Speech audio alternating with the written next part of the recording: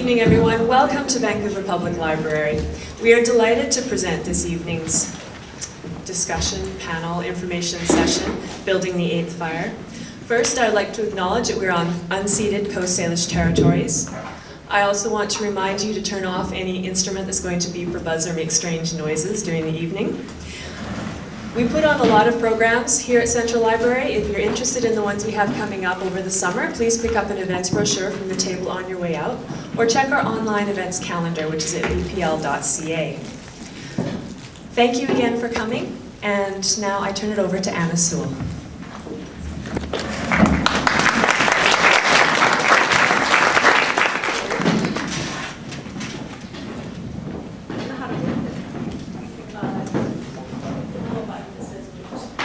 Hello. Hi. How's it going? Good. My name is Anna Sewell, and I'm Métis from the Cree, Ojibwe, and Iroquois nations. I'm also French, Celtic, Pict, Welsh, and Dutch. So Heinz 57, that's my heritage. I'm really honored to be here, and I'll be the MC for the evening. I'm not one of the organizers, and I'd like to thank the organizers for organizing this event. Thank you.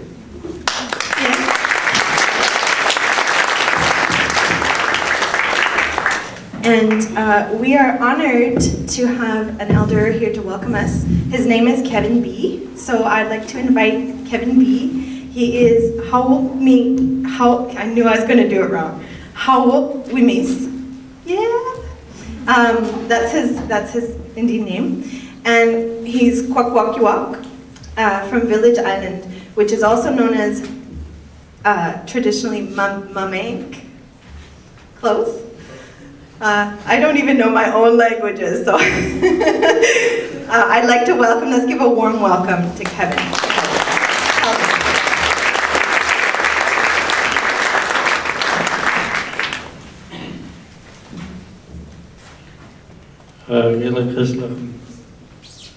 My dear friends and relatives, this feather was gifted to me 4 years ago at a retreat for survivors of residential school. This is the only thing that I hold very dear to me because I get to let it be used in a good way here in this audience and other places that I go to. So your MC is on her time, so she's asked her colleague to take it over and look after it while this discussion is going to happen. So I hand this over. With that, I ask you to stand and raise your hands. Just raise your hands in front of you and just think of your friends and family as we do this prayer to acknowledge the Coast Salish people as the librarian had done. Also to ask the Sosolitan, the Musqueam, Squamish, to thank them for allowing us to be here tonight, to be on their traditional territory. We ask Creator to open our eyes and open our ears as we listen to the speakers behind me. I show no disrespect to them, it's just that this is where it was. So please forgive me. Also to ask Creator to bless you for being here tonight. You've come a long ways on your canoes. You've gotten permission from the Coast Salish people to land your canoes here for this important gathering. Anywhere you go is important. Anywhere you go is always important. Remember that. The old people used to say, don't forget. But we're here today. We ask Creator to thank you for coming.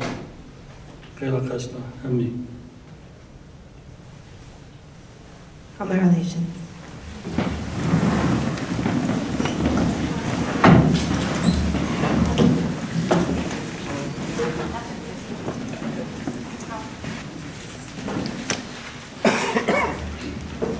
So I like things to be a little bit different, so I had asked if we could have it in a circle, but it wasn't possible. So instead, what I'm going to invite everybody to do is make a circle with one hand. And make an X with the other hand. So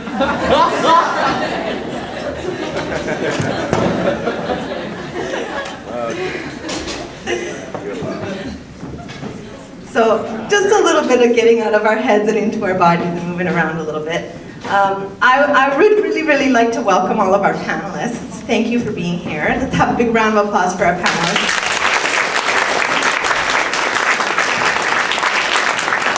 And a big round of applause for you for being here. Thank you. Because your voices are also really important to this discussion. Unfortunately, we won't have very much time at the end because we only have an hour and a half and we have many panelists. So I'm going to invite you, as we're going through, if you have questions or comments, to really prioritize them so that you get a chance to ask the most important ones first. Did you have your hand up? Oh, I was just waving to Quiana. All right. So just a little bit about tonight. How many people have seen 8th Fire? Raise your hand if you've seen 8th Fire. Awesome. Has anybody not seen 8th Fire? Awesome. So we'll get some perspective from folks, or give some perspective to folks as well who haven't seen it. 8th Fire, the actual term, draws from an Anishinaabe prophecy that declares now is the time for Aboriginal peoples and the settler community to come together and build the 8th fire of justice and harmony. The show titles, does anybody remember the show titles? Indigenous in the City. Whose land is this? Whose land is it anyway? Like that show, you know? Whose land is it anyway? It's Time, and At the Crossroad. So if you haven't seen the shows, that might give you a little bit of a sense of what the shows are about. The women who organized this event started a discussion group that was kind of like a book club. I wasn't part of it, but I had intended to go, I couldn't make it. And they did it this spring, and they wanted to debrief the show. Noticing that the group was primarily made up of non-Indigenous women, they wanted to keep the conversation going and to explore providing a forum for Indigenous voices and perspectives to be heard. Members of the group are active in grassroots organizations such as Strings of Justice, No One is Illegal, and formerly of the Indigenous Solidarity Network of Occupy Vancouver. So these are kind of the questions we wanted to pose tonight. And so for the panelists, if you want to take a listen also, they wanted to pose these questions. What do you see as the strengths and shortcomings of this series? What is the state of relations between Indigenous and non-Indigenous people in Canada today? And where do we go from here? At this panel event and facilitated discussion tonight, we're going to be hearing from a diverse group of Aboriginal leaders, artists, and thinkers about the perspectives on CBC's 8th Fire and their thoughts on building more ethical and just relations between Indigenous and non-Indigenous people. I'm really excited. How about you? Yeah, okay, so let's get to it. Enough talking from me. So we had asked if Winona would be willing to go first. Are you comfortable with that? So I have a little bio for Winona. So Winona Victor is Tlwiak, right? Yeah, I got it. From the Skokow community. She's married to Ernie Victor from Cheam, or Palalt. And together they have 3 children, daughter Jade and 2 sons, Justice and Alexis. Winona is currently completing her PhD in Indigenous Governments and Self-Determination at Simon Fraser University. Winona teaches Indigenous Studies at the University of Fraser Valley. Let's hear it for Winona.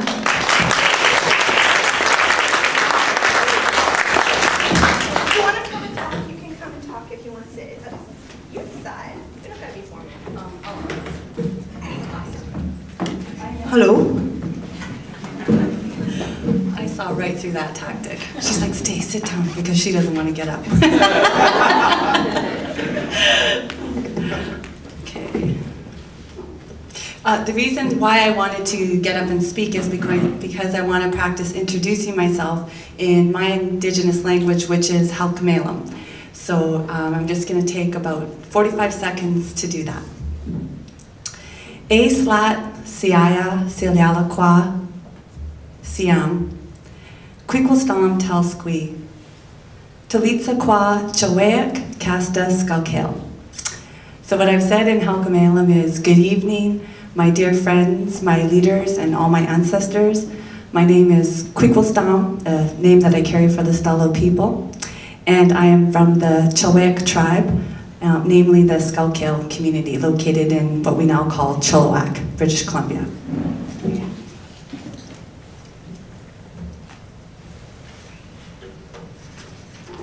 Okay, because we were told that we have 8 minutes, I took notes because, of course, 8 minutes isn't that long to talk about all the different dynamics and issues that are brought up in the 8th Fire series. So I've just quickly made some bullet form notes that I'm just going to read through so I don't go over my time, and then I imagine they'll be expanded upon or with the other panelists, however that's going to go. I'm sure it'll all work out just fine. Also, before I start, I also wanted to make a correction about the poster up at the top of the stairs. It has me listed as a doctor already, which I am not. So I just wanted to make sure. I have not successfully defended my dissertation yet. So I know people are just chomping at the bit to get me with that title, and it will eventually happen, but all in due process. I have not successfully defended my dissertation yet. I just wanted to make that known. Okay, what I liked about the 8th Fire CBC series were, first and foremost, was the production of the series in general. I don't know a lot about how TV programs are put together and how they're produced, but just from somebody who watches a lot of TV, because that's how I shut my mind off, the production of it, I thought, was phenomenal. I liked the scenery, I liked the visuals, I liked the music, and I especially liked all the good-looking Indians that were presented throughout the series. So I had a great appreciation for all of that. I also liked having the fact that there were positive role models and all those positive images being presented on the TV screen. That, for me, was a first. Of course, we're used to seeing all those negative images, all the negative stereotypes that as Canadian citizens we're fully aware of. Those tend to be plastered all over the TV quite often. So this was a nice change to be able to see the positive role models and the positive images being reflected on my TV screen. I also like that it gets people talking about extremely important issues. It brings some of the issues that I think over a certain period of time have been perhaps pushed to the back burner. This series helped to bring some of those issues to the forefront again and to get people talking about them.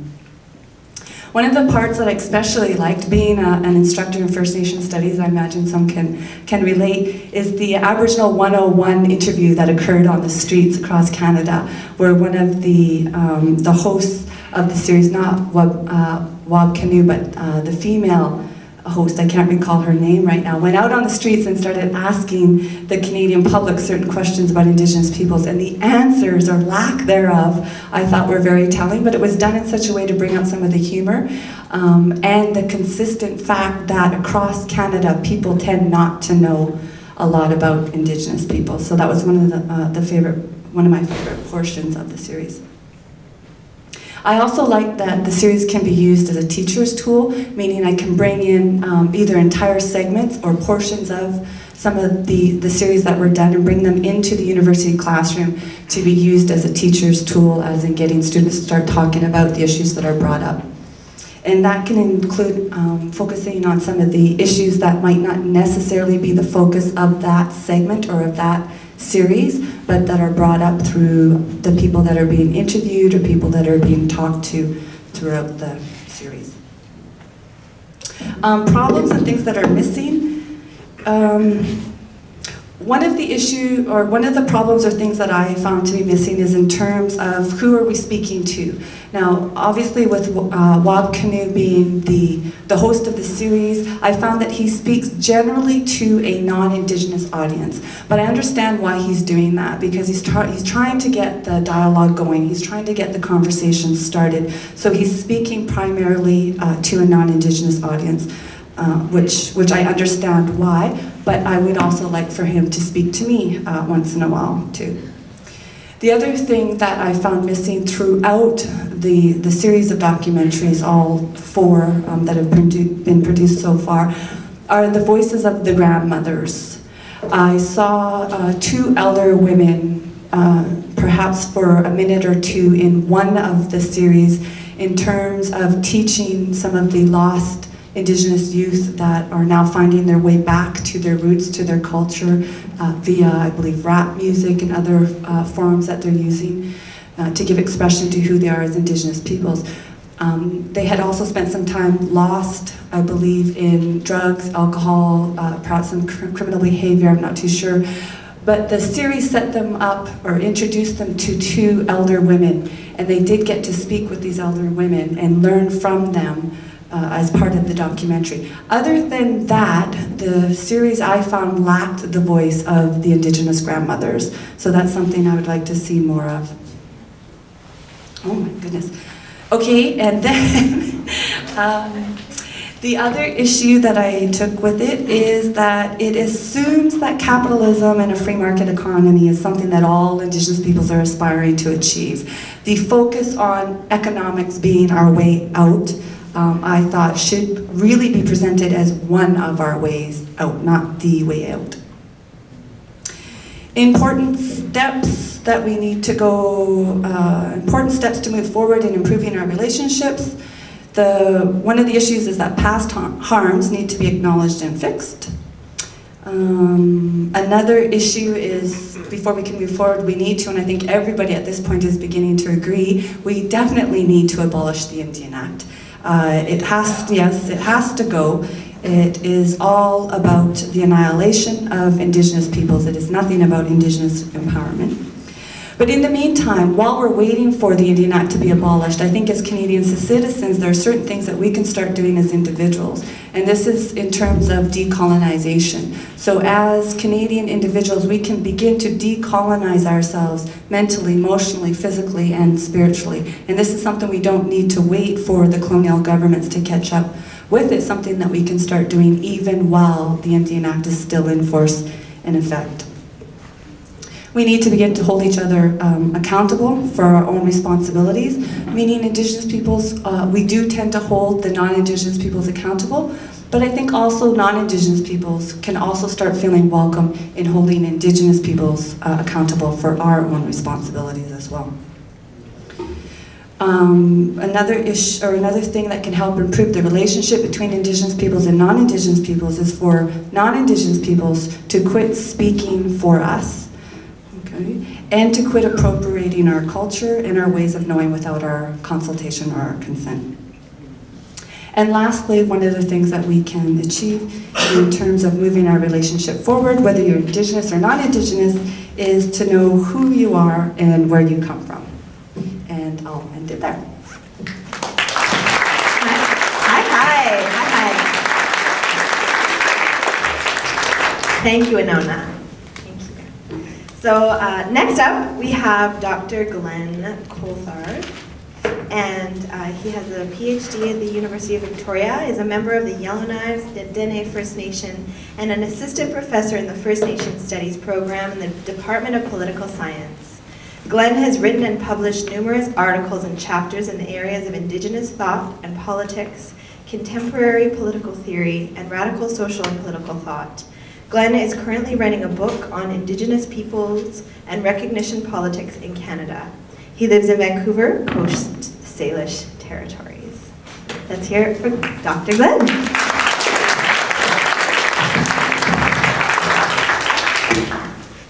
Thanks. Thank you for the invitation to be here, to Aaron and the other organizers for inviting me. I'd like to acknowledge that we are on unceded traditional territories of the Coast Salish. Also like to acknowledge the strength that has been demonstrated in the last few weeks by members of the Musqueam First Nation in their own land.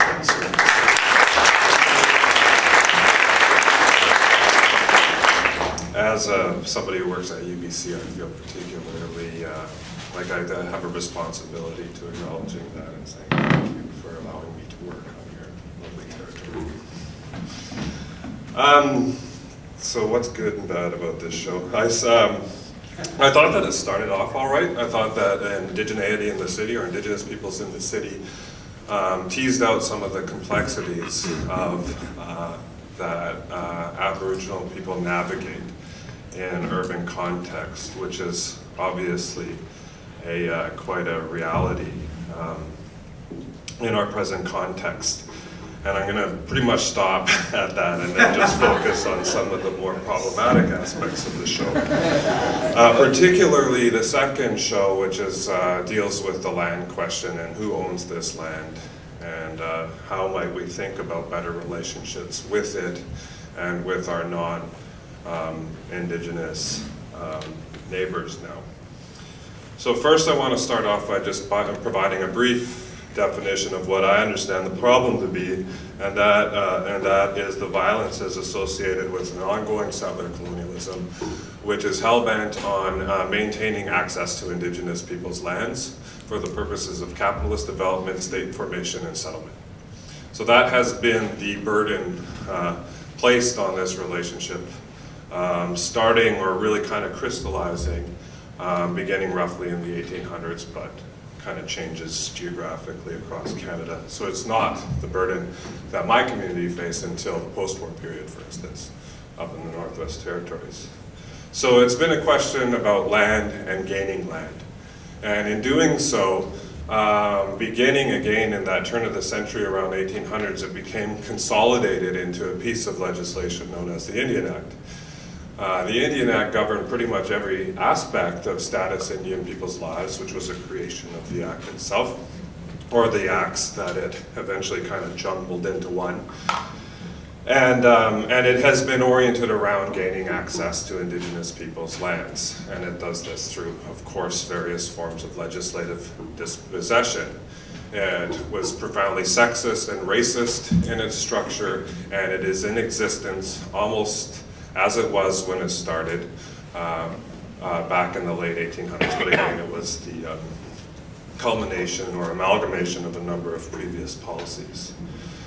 So we have this understanding, at least, that that colonialism has been this kind of structured violence geared towards the dispossession of Indigenous peoples of their land.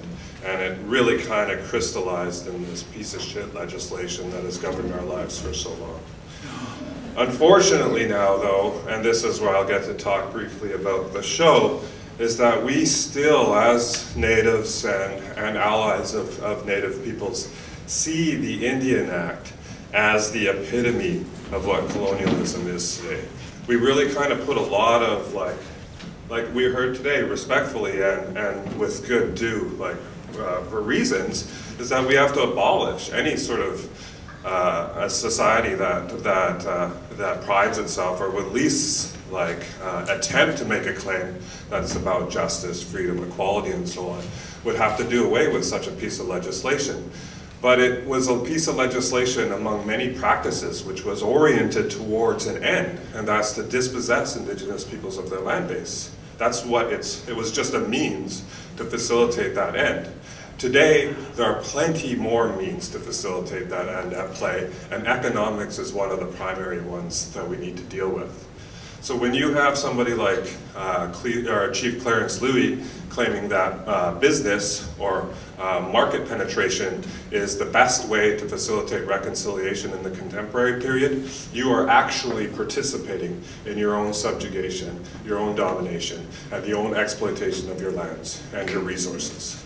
So you see this kind of crystallize in The 8th Fire as one of the ways out of colonialism, when it's actually totally consistent with the logic of settler colonialism and gaining access to Indigenous people's lands and labor.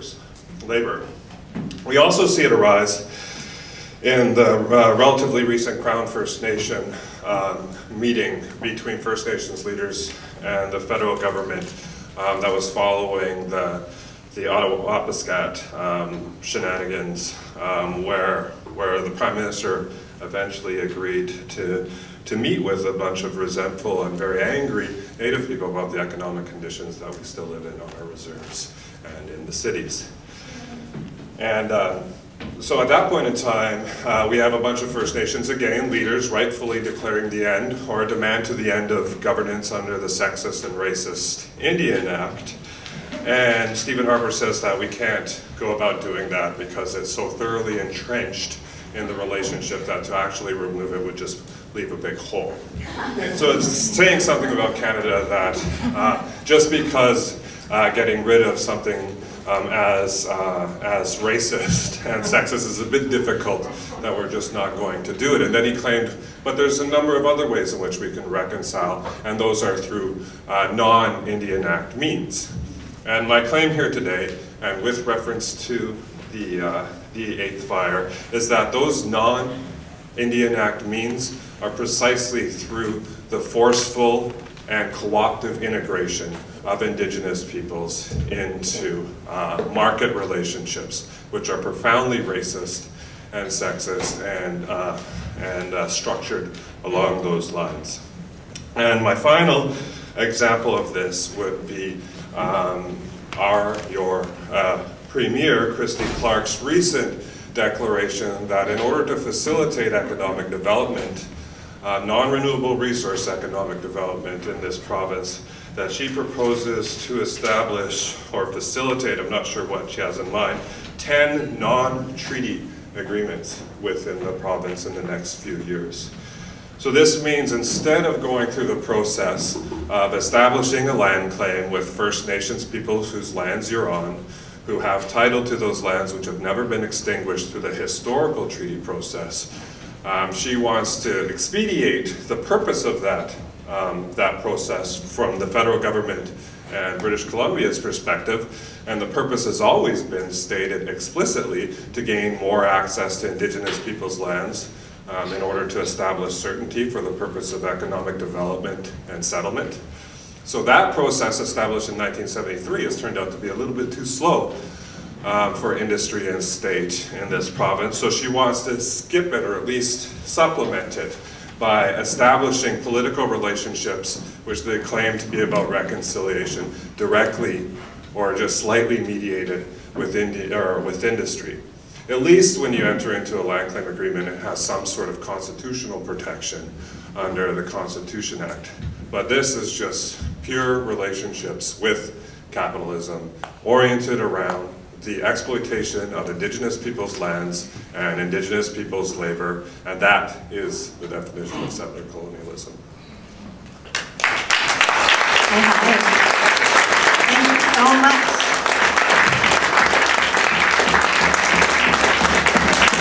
That's the worst part of this job, cutting people off. It's over, you're done. Thank you very much.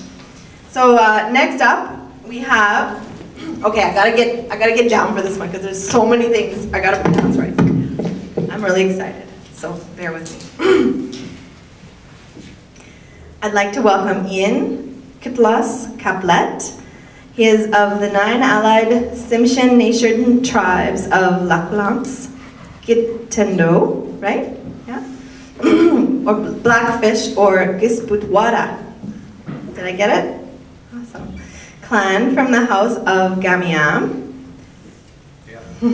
His undergraduate degree is in First Nation Studies with a political science minor at Vancouver Island University, and is now pursuing a master's in Indigenous governance at the University of Victoria, with a focus on re-establishing individual and community connection to the land through resurgence of Tsimshian culture, including traditional name and uses resurgence, language revitalization through experiential learning and story work, and restoration of ceremonial practices and spaces. Welcome.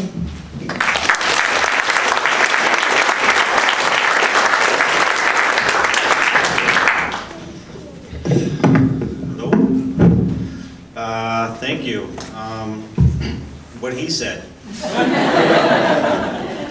Pretty much, yeah, I don't really have anything good to say about the 8th fire at all. I think it was just capitalist propaganda meant to make Native people feel a little bit better about being colonized and had genocide inflicted upon them, and the imperialist paradigm being shoved down our throats yet again, through television this time, so it feels so much better. Yeah, the issue that I have with it is that it just blends itself in so much to the kind of dominant idea which has found its way into our communities, and that is that the economic development model to health is the way to go. And you know, I don't agree with that. I think that our health has been and always will be inextricably tied to our lands, and if our lands are not healthy, there's no possibility we can be. And I think that in reality, we all better get hip to that idea really soon. And without actually protecting that knowledge and continuing with that fundamental principle in our lives, we're just heading towards a very steep cliff. And the CBC is now facilitating that and has co-opted very many people and spent a lot of money into presenting this propaganda in order to create the illusion that, yeah, we can get all healthy and we can integrate ourselves together under Euro-Western values and, you know, all get along as we go over the cliff, basically. So, yeah, 8th Fire, right? It's Anishinaabe too, which is kind of interesting, just because it's like, it is the kind of indigenous way of being that is being put out there too. So it seems to be applicable in Coast Salish homelands as well as it is in Mi'kmaq or whichever you would have. So, I mean, I think one of the most telling things that, for me, that I seen in that series was that Romeo Seganch, I think his last name is, he was talking about one of the communities in around James Bay and about the economic prosperity that they enjoyed. And I guess they had made some deal with some development company. I think it was over a dam or something like that. And he was talking about how there's still suicide and there's still alcohol abuse and drug abuse and all of that. And he just couldn't figure it out. Like, to me, it's like, whoa, man, you got to go back to Aboriginal 101 or whatever, you know, and just like accept the fact that the land is hurting, so your people are. They cannot get to what sustains them in a spiritual way, in a physical way. They can't go to in a social way. Like, this is all the basics about how to integrate yourself into a social framework. You spend time together. Yeah, I know. You spend time together and you actually do things. And that is what is missing from these economic development models and everything like that. What you're doing is going to spend time away from your family to make money so you can buy a bunch of stuff and somehow that's going to make you better. Well, you know, we're suffering from very many layers of colonialism. We're suffering from spending time away from our homes and in rooms like this. You know, like this whole situation right here is structurally violent. We're sitting here in a way that we're talking to you like as if you're somehow beneath us. And physically, you're like that right now to me, but you're not, right? We should be having this discussion all over the place and in groups of people where we each have an equal voice.